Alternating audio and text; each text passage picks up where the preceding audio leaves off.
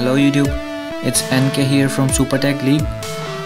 In this video I'm gonna show you how to go to stock Android from a custom ROM. So many people have asked me that how should we go to the stock Android for OTA updates.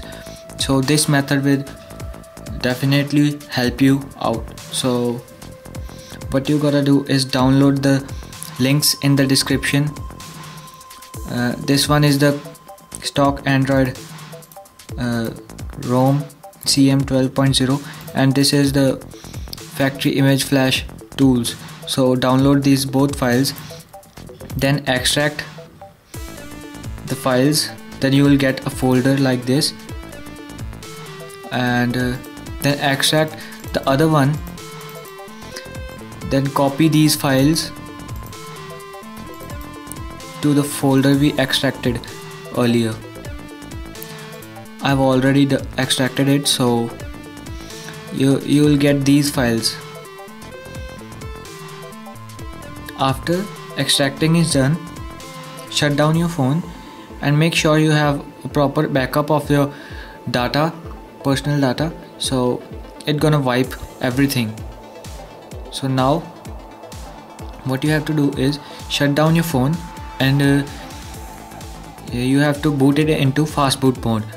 For that you need to press volume up button, and while pressing the volume up button, connect your mobile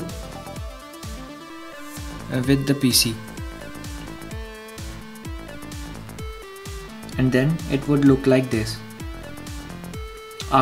Once you are in the fastboot mode, now what you have to do is open the folder where you extracted all the files. Now just open this flash-all.bat file. Once you open it, just wait for the CMD execution file to close itself.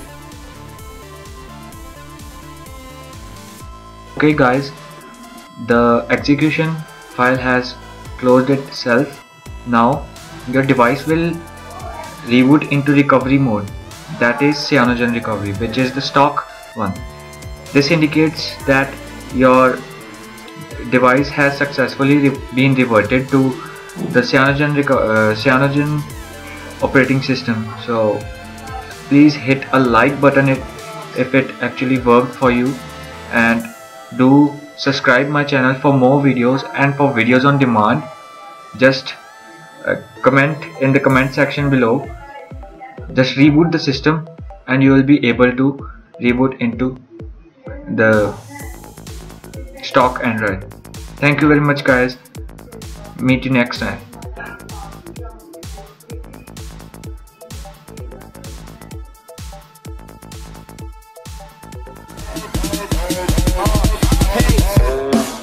I'm